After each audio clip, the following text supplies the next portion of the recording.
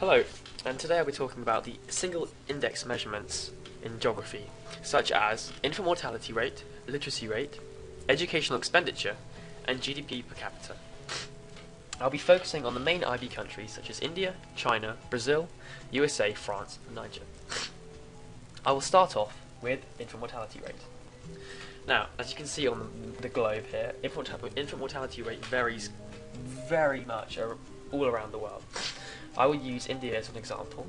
Now, India has an infant mortality rate per 1,000 live births of 32. This figure is rather high, as it is an LEDC, and therefore the healthcare service is not as good as a healthcare service would be in, for example, France. Now, I'll move over to France, and we will see that the infant mortality rate per 1,000 live births is 3.36. Now, this is a lot lower and shows that the healthcare in France is a lot higher standard, and that they have a very sort of developed healthcare system, which is inexpensive and affordable to anyone. Now, moving on to literacy rate. Literacy rate is the percentage of people that can read in a total population. Now, I will load this up on the. I'll be using Brazil and USA for these two examples. If we move over to Brazil, which is an which is an NIC, we will see that the literacy rate, or literacy percentage out of the total population is 88.6. Now, this is relatively high, as Brazil is an NIC, and its figures are becoming more like MEDCs as their standard of living is increasing due to the increasing population. Now, if we go and compare this with a country in with the United States, the literacy rate in the total population is at 99%.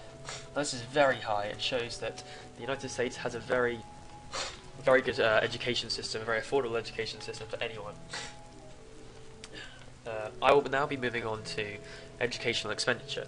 Now, educational expenditure is how much money a government spends on education each year, and I will be using the UK and China for an example. For this example.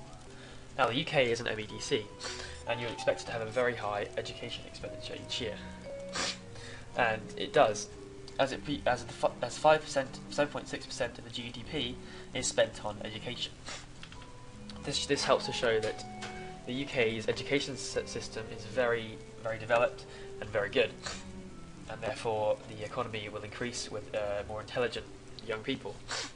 Now, if we moving over to China, the education expenditure in China in 2008 was 1.9% of the GDP, which is rather low considering that it has such a huge amount of people in this country.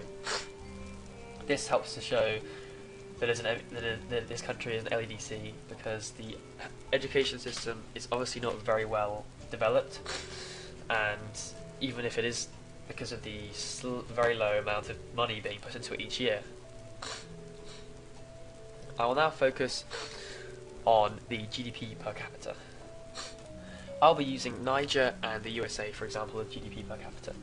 Now, if we look at Niger, we can see that the GDP per capita is extremely low at 700. This really emphasises the fact that this country is an LEDC due to its poor economy and poor standard of living, with $700